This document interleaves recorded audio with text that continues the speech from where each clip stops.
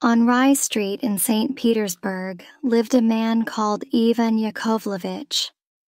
Ivan was a barber, but not a particularly good one. People always said, "Be careful of that Ivan. He makes men bleed." One day, Ivan Yakovlevich woke up early and went to eat breakfast with his wife. She was taking fresh bread out of the oven, and it smelled amazing. "Today, my dear wife," he said, "I will not have coffee. I will have fresh bread with onions. Eat the bread if you want to, idiot. Then there will be more coffee for me."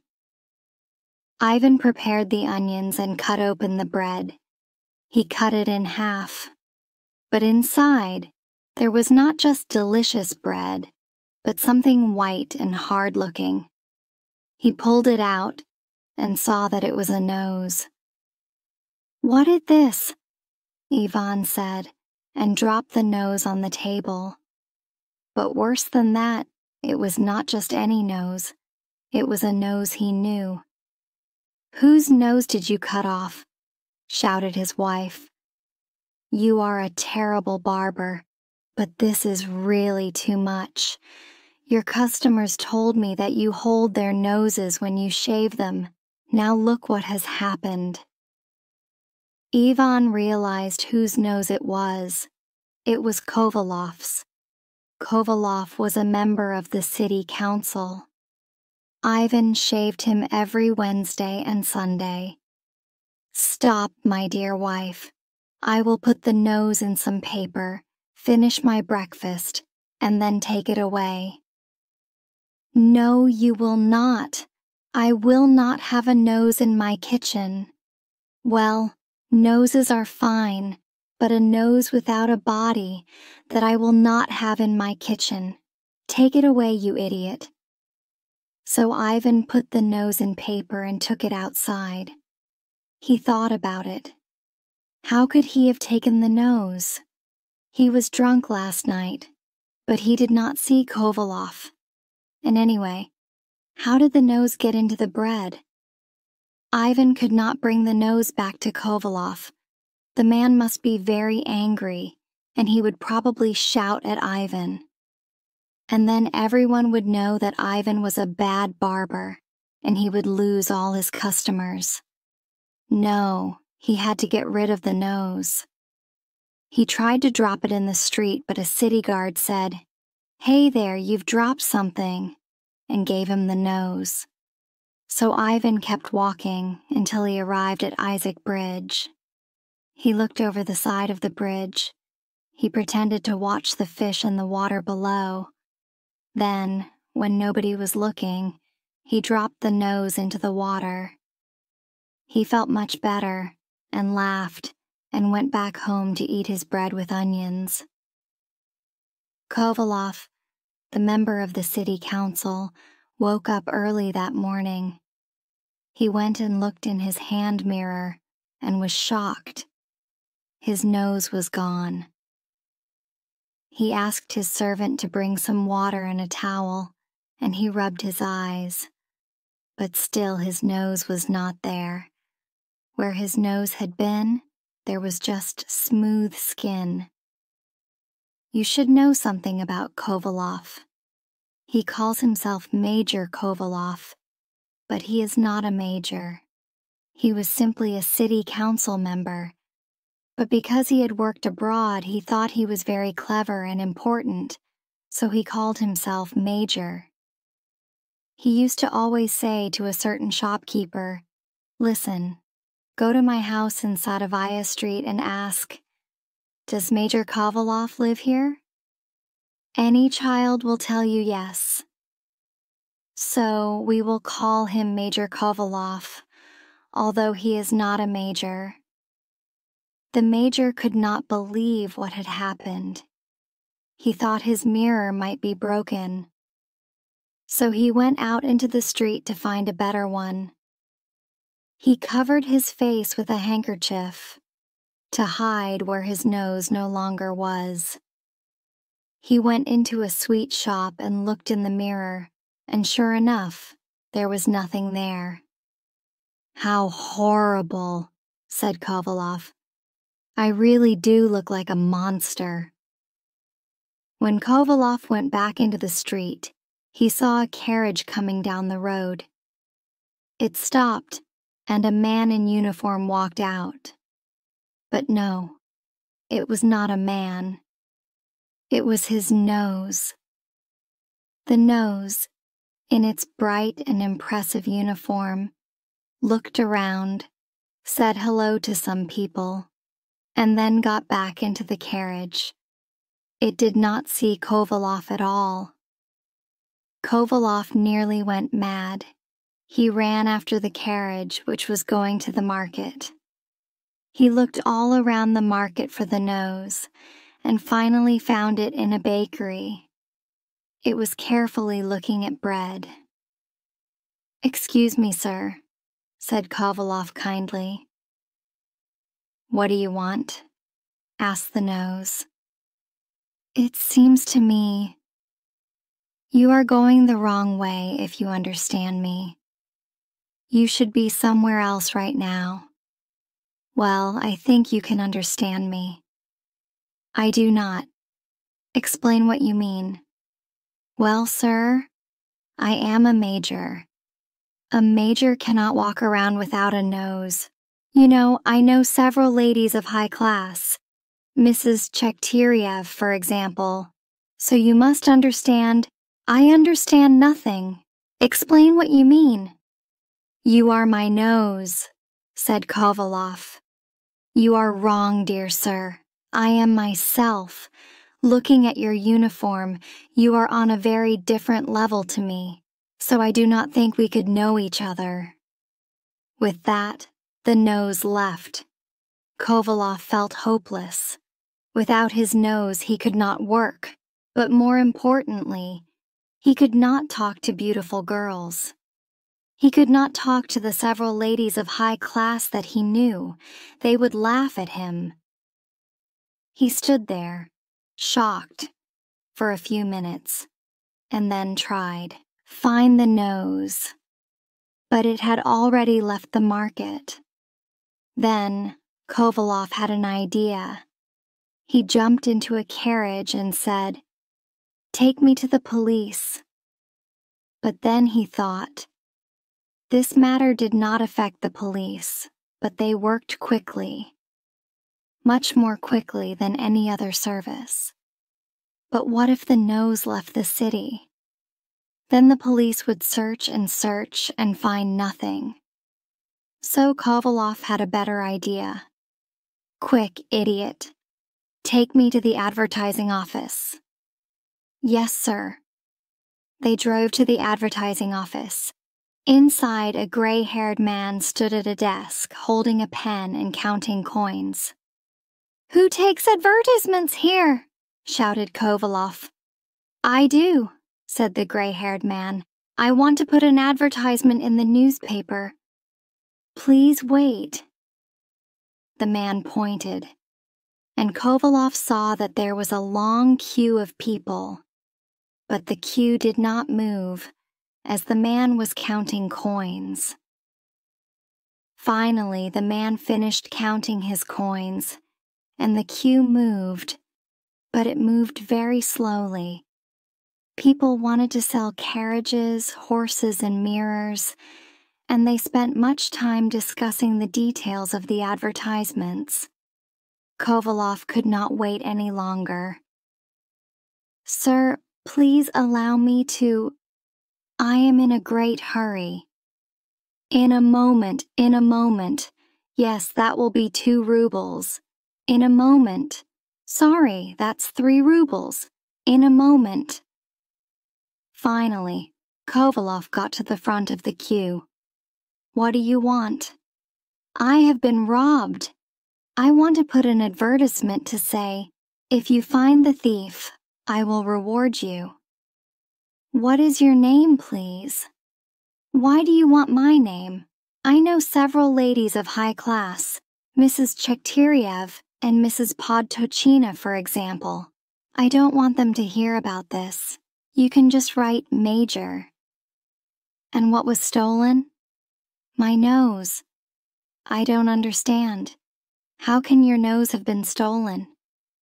I don't know myself, but now it walks around as a city council member. I cannot live without my nose, you understand. Every Thursday I visit Mrs. Chekhtyriev, and I also know Mrs. Podtochina, who has a very pretty daughter.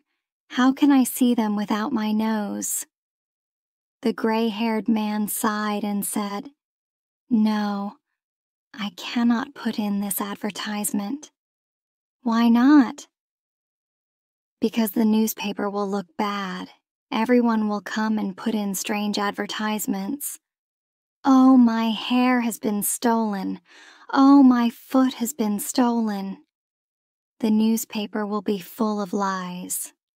No, I cannot put in your advertisement. But my nose really has been stolen. I will show you. So Kovalov took off the handkerchief and showed the man. Yes, that is very strange, he said. Your face is completely flat. I can't believe it. So, will you put the advertisement in the newspaper? I can, but I don't know how that will help you. You know, you should take it to one of those gossip magazines. They love stories like this. You could make a lot of money. I do not need money. I am a major.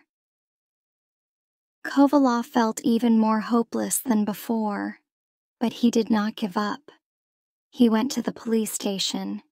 He was sure they would help him. However, the policeman was cold towards him. First, he said that the afternoon was a bad time to come in with a problem. After all, they had just eaten lunch, and they were busy digesting their food and relaxing. Additionally, the policeman said that good people do not have their noses stolen. Kovalov, now very angry, went home. He sat in his study and thought. Was he dreaming? But it was all too real to be a dream. Was he drunk? No, he could not remember drinking anything very strong. Finally, he thought that it must be magic. And who would want to use magic on me? It must have been Mrs. Podtochina. She wants me to marry her daughter, and she says this every time I see her. I have told her many times that I am too young to marry. After all, I am only 37, and now she is angry at me, so she hired a witch. It made sense. It could not have been Ivan Yakovlevich. The man shaved him on Wednesday, and for all of Thursday, Kovalov's nose was there.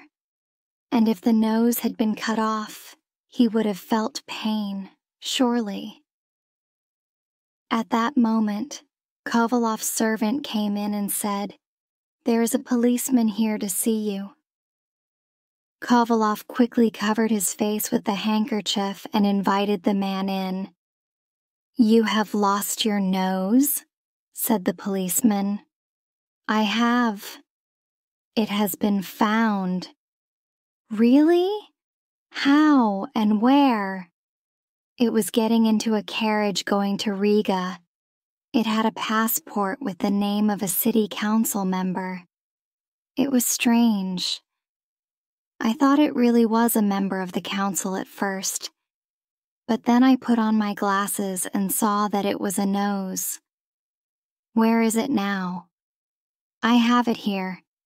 I knew that you needed it, so I brought it with me.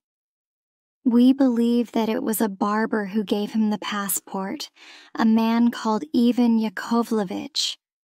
You will be happy to know that he is now in prison. Here is your nose, without any damage." The policeman took the nose out of his pocket. It was inside some paper. Yes, that is it." The policeman left, and Kovalov looked at the nose happily. He felt such a great happiness that he sang to himself for a few minutes, but nothing can last forever. Kovalov began to think and realized that he still had a great problem. How could he put his nose back on his face? Carefully, he placed the nose on his face, but it did not stay on. So he tried breathing on it, but that did not work either. "Stay there, idiot," he shouted. The nose fell onto the table and made a strange noise. He tried several times to put it on, but it did not work. He called for the finest doctor in St. Petersburg, a man with a great black beard and a healthy wife. The doctor ate fresh apples every morning and cleaned his teeth very carefully, using 5 different toothbrushes. The doctor arrived and inspected Kovalov's face. He pushed, smelled, and stretched it, and he did not seem happy with the results. "No, I cannot put the nose back on. If I try to, it will only make it worse. But how can I live without a nose? This evening I have been invited to 2 parties. I know several ladies of high class, Mrs. Chekhtyriev and Mrs. Podtochina. Although after what Mrs. Podtochina did, I don't know if I will go to her party. But please, there must be a way to put the nose back on. Even if I have to take it off at night, that will be fine. I will pay you well." The doctor looked insulted. "Believe me, I do not do my work for money. I only take money because my patients want to give me money. It is an art that I do. I could replace your nose, but really it would only make it worse. Let nature help you. Wash your face often with cold water. As for the nose, you could put it in a bottle and sell it. I would buy it if the price is not too high." No, I will not sell it. Get out." The doctor left and Kovalov returned to his thoughts. The next day, he wrote a letter to Mrs. Podtochina, asking why she had done this to him. However, Mrs. Podtochina replied with a very confused letter. She had not heard anything about his nose, or anybody's nose, and she would never use magic. She also asked him again whether he wanted to marry her daughter. So Kovalov decided that it was not Mrs. Podtochina who stole his nose. He did not know who did it, and by now he did not care. Naturally, the story of Kovalov's nose spread around the city of St. Petersburg. People added many magical details. Some said that Kovalov's nose walked along a certain street every morning. So every day, a large group of people went there to look for the nose. One time, people said that the nose was inside a certain shop. Many people came to see it, and the police had to take them away. A businessman put chairs next to the windows, and people could pay to stand on them and look inside. But the nose was not there. The nose grew more famous, but Kovalov never lost it again. One day, Kovalov woke up and found the nose on his face. Somehow, it had returned to the right place. Kovalov went to look in a mirror and said, "Oh, it has really happened." He asked his servant to bring him a bowl of water, and he washed his face, and his nose was still there. Then he called for the barber, Ivan Yakovlevich. He looked like a scared cat. "Are your hands clean?" asked Kovalov. "Yes, sir, perfectly clean." "Good. Come and shave me."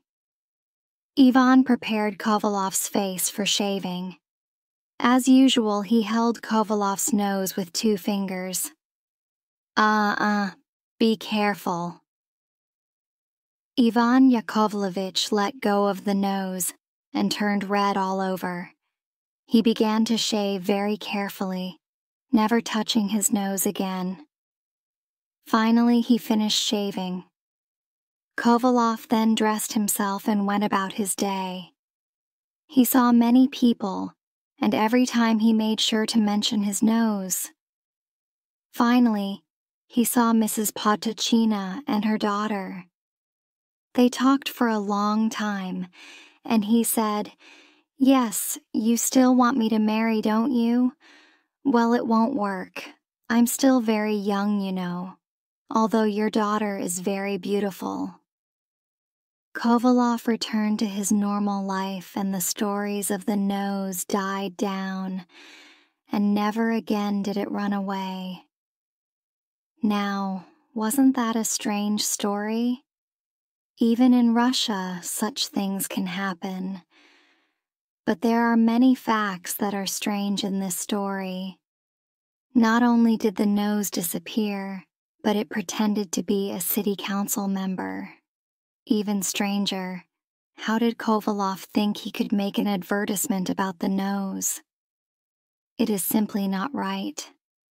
A man like Kovalov should know this. Another question. How did the nose end up in Ivan Yakovlevich's loaf of bread? I simply don't understand. But the biggest question is this.